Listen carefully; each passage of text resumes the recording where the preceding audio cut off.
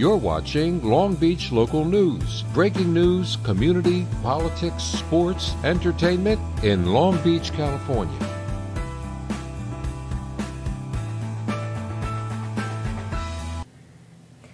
Good afternoon and welcome to the all-new Long Beach Local News Weekly News Update. I'm Yasmin Tanris. And I'm Eric Richards. We begin with a pair of shootings that are under investigation in the Mid-City area of Long Beach. Long Beach police gang detectives are continuing their search for suspects in the death of 39-year-old Antonio Macias of Long Beach.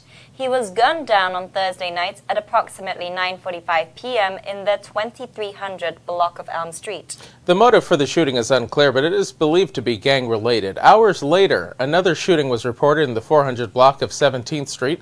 911 calls came in at about 1:15 p.m., and when responding officers arrived, they found a male adult with a gunshot wound to the torso. The victim was able to self-transport to a local hospital. His injuries are not considered to be life-threatening.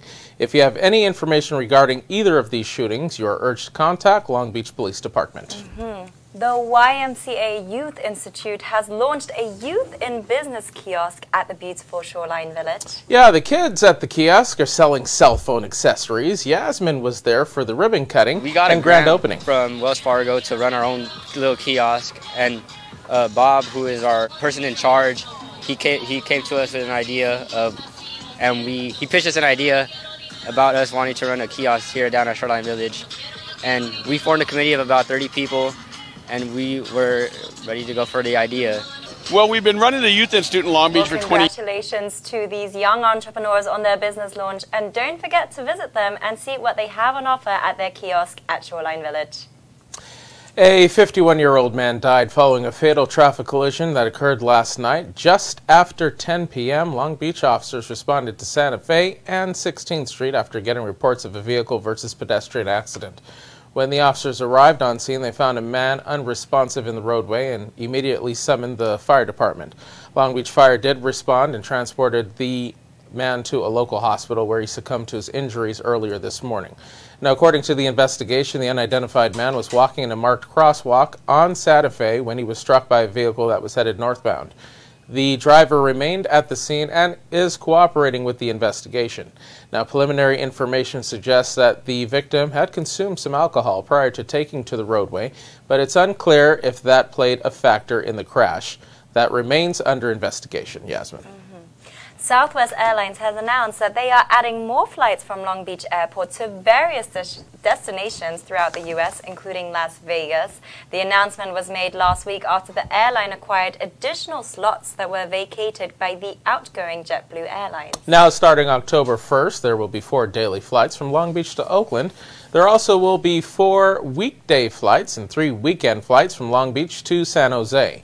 There also will be 2 flights a day on weekends from Long Beach to Las Vegas, which is a great alternative for our 3, sometimes 4-hour drive from our area to Vegas. I'll definitely be hopping on one of those. Yeah.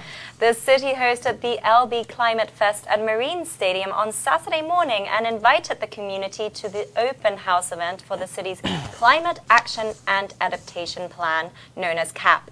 The event featured an unveiling draft of the city's first ever CAP and offered residents to provide input on the plan. Now, Mayor Robert Garcia states that the climate change is very serious and it's a serious threat to our planet and our city. It is important for the community to get involved in the critical process, and LB Climate Fest presents a milestone opportunity for us to come together to create an effective and successful CAP. In 2015, Mayor Robert Garcia signed the Compact of Mayors, also known now as the Global Covenant of Mayors, signaling the city's support for more targeted efforts aimed at reducing the city's carbon footprint and preparing for climate change. Over the past 2 years, city staff have collaborated with a scientific working group of experts to determine the impacts of climate change in Long Beach. The CAP will build off existing sustainability measures and take a holistic approach to the economic, social, and environmental well-being of Long Beach to make it a more resilient and sustainable community. Now, people can view the city's climate change vulnerability assessment results online, and the public is encouraged to join the CAP conversation on social media by using the hashtag CAAPLB. And for further information, you can, of course, go to the website. Last Thursday, the historic beach house on 5454 Ocean Boulevard, known as Heath House, went on the market for $4.5 million, with realtor Ben Fisher landing the listing.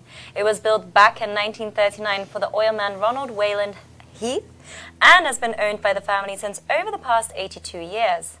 Now, no one has seen this space besides family members and their friends until now. Heath passed away in 1986 and his widow died in the early 90s. Now, their daughter, Shelley, moved to the house until her death earlier this year. Her two sons now have put up the house for sale. It's a 5-bedroom, 3-bathroom space with views of both the oceanfront and bay in all its serenity, with the first set of neighbors miles away. It also includes a garage for 2 cars and has a little guest house with a bedroom, kitchenette and a sitting room with a cozy fireplace, not to mention the hot tub and the courtyard between the main and guest house. Yeah, the house is significant as it survived the only tropical storm in California known as the Lash of St. Francis in 1939. That hit all neighboring beach cottages. This is also due to the fact that it is built on a pier, and today the sea level rise is protected by the breakwater distances away from it, keeping it quaint and tranquil, keeping it a quaint and tranquil home to live in. I definitely want to check that house out. Now, coming out at 4 p.m. on the Long Beach Local News Community Calendar, we'll tell you about the Foodways Summit that kicked off over the weekend. Yeah, plus, if you're into collectibles, there's a trade show that you don't want to miss at the Convention Center. Do you collect anything? I don't, but I will go into that. Hey. Well, we will tell you about those events, plus about a new annual event that will showcase our city's most prominent architecture. So make sure you join us at 4 for the LBLN Community Calendar. And also don't forget to hit the notifications button on the Facebook page at Long Beach Local News. Follow us on Instagram and YouTube as well at Long Beach Local News to stay on top of the very latest news and information. I'm Yasmin Tanras. And I'm Eric Richards. From all of us here at Long Beach Local News, we thank you so much for watching, and we'll see you at 4.